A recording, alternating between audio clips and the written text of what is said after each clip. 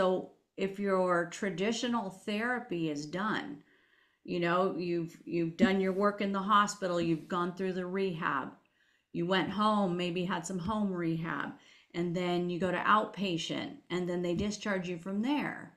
Well, what if you still have deficits? What if it's, and I'm not even just talking language, as we know from Ralph's example of how he's lived his life. 16 years, Ralph.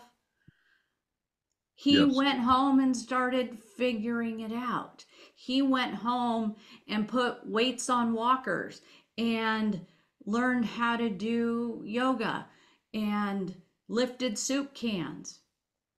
Neuroplasticity is the principle that the brain can rewire, but it's not sitting back and hoping.